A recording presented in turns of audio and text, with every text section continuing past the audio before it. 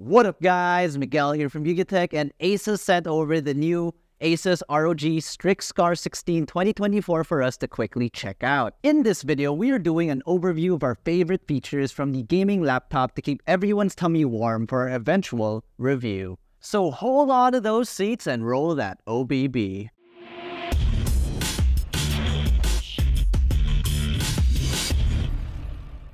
Our review unit is in the off-black colorway, and there's RGB all around to last a decade. Bakit nag-restart? Bakit? Our review unit is in the off-black colorway, and there's RGB all around to last an entire decade. We got some RGB in the ROG logo here on the lid. We got per key RGB for the keyboard, and the evident front and back sides also feature RGB strips that all eventual users can customize through the ROG Armory crate. And back to the lid, we still get the diagonal slit design with ROG or Republic of Gamers branding all throughout the strip. And yes, the placement of the diagonal slit here is not in unison with what a central diagonal line would be, so I hope that doesn't freak out all the asymmetrical design fans too much, because, I mean, when I first discovered it, it totally freaked me out. But hey, it still looks pretty good in general, because it's most likely due to this magnetic piece here at the end that all the Scar, more recent Scar laptops feature.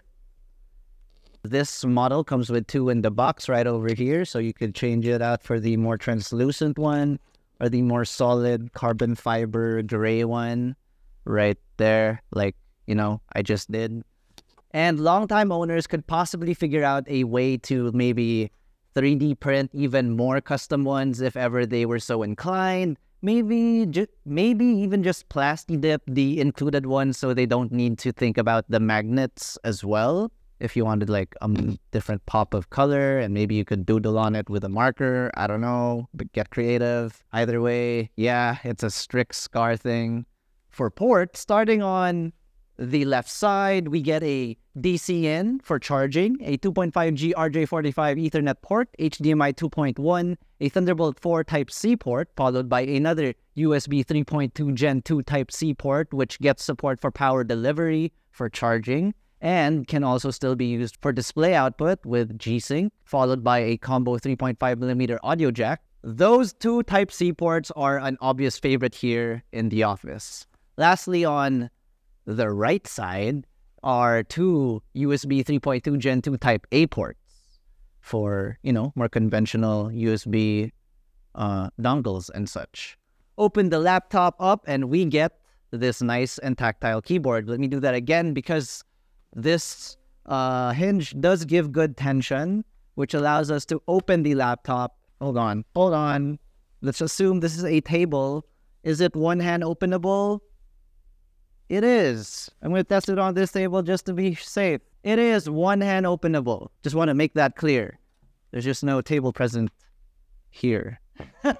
So again, opening up the laptop and we get this nice and tactile per-key RGB keyboard. The trackpad is also bigger now and features a capacitive numpad users can activate by holding the numlock indicator.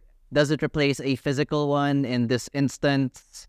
Yes, it does, but I still prefer a physical one or none at all, because I'm pretty sure true number crunchers would not settle for this. It does work though. Let me pull up the calculator for you guys. At first touch, I'm so far not a fan of the trackpad, to be honest. Maybe it just needed a little more sweat on it, because it does feel a lot better now. But then again, it could just be my calloused fingertips, because I did come from a cold country.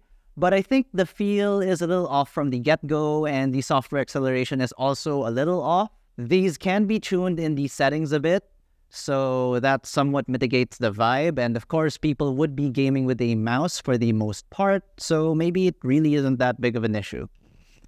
The keyboard deck itself is plastic and features a nice matte texture that does attract marks from sweaty palms. And in regular ROG fashion, the keyboard features mappable macro keys here at the top. And yes, we do get a webcam. It's a 720p one, and its resolution isn't anything to write home about. But if we've learned anything from 2020, it's nice to know that it has one. The overall look of the ROG Strix Scar 16 2024 is fine in general, of course, and with all the RGB off, kind of like so, I do think it can still pass as business over pleasure for the most part, especially if you can get over the thick boy weight. Moving on to the super bright mini LED display, ASUS calls it their ROG Nebula HDR display, and this thing is awesome. I remember first testing one out from last year's ROG Zephyrus G14, and it took a week to get used to staring at a super crispy and bright display. The trade-off is amazing, almost OLED-like contrast and superb color accuracy for creative work and appreciation. This year's Strix Scar 16 features a 16-inch Quad HD Plus Anti-Glare 1, still Pantone certified, and gets 100% coverage of the DCI-P3 color gamut. It refreshes at 240Hz at a marketed 3 milliseconds response time, and it's G-Sync capable with a software muck switch for NVIDIA Advanced Optimus. All that plus Dolby Vision HDR support. What does it all mean? It's an amazing display for playing games the way the devs intended it to be played, watching high-resolution HDR movies and shows, and creating content. This awesome display is backed up with the latest Intel Core i9-14900HX CPU that features 24 cores and 32 threads capable of 5.8 GHz clock speeds, paired with an NVIDIA GeForce RTX 4080 mobile GPU.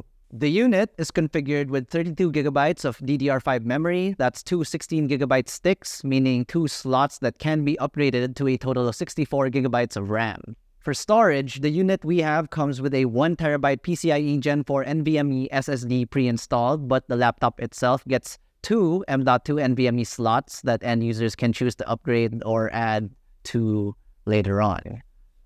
Because obviously, if you're a content creator, you need a bunch of space for all your assets. And if you were somebody who, likes to keep their mass library of games on board and on their system locally available, you'll probably need an additional SSD for that as well. For actual gaming performance, it's been phenomenal so far. We've played a bunch of rounds of Valorant and Tekken 8 on the Strix Scar 16 2024 at their highest graphical settings. We got 200 to 300 frames per second on average playing Valorant at the display's max resolution, with 300 to 400 frames per second on average at full HD resolution. For Tekken 8, with all graphics settings set to Ultra, we got a stable 59 frames per second all throughout playing, with occasional drops in online matches, most likely due to network errors or server errors. Powering the ASUS ROG Strix Scar 16 is a 90-watt 4-cell lithium-ion battery, and if it's anything like the Zephyrus G14 from last year, this should last a good 5 to 8 hours or more in the silent performance mode, but we'll have to figure out the numbers and benchmark scores in our future review. Again, we can charge with either of the included 330-watt AC or 100-watt Type-C chargers. The laptop also features Wi-Fi 6E and Bluetooth 5.3. Unfortunately, the Strix Scar 16 2024 doesn't feature an SD card reader, and it is on the heavier side, like I mentioned earlier. But I mean, look at all this space. You guys could have fitted a SD card reader somewhere here, but you didn't, which would have been beneficial for content creators looking at this laptop to possibly buy. But obviously, I'm pretty sure at the end of the day, it's the gamers first and everybody else second with the Strix Scar 16 2024. So with a heavy and powerful gaming laptop also comes a hefty price at 214,995 pesos for this current configuration. So that's been it for the ASUS ROG Strix Scar 16 2024. What do you guys think of this expensive, portable gaming system? Let us know in the comment section below. And if you found this video informative or fun, be sure to smack that like button, subscribe to our YouTube channel, hit that bell icon so you get notified of our future uploads. Be sure to visit yugatech.com for the latest tech news and reviews. And don't forget to follow us on our socials. That is Facebook, Instagram, TikTok, and X, most betterly known as Twitter. Once again, this has been Miguel, and I will see you in the next one. So, yeah.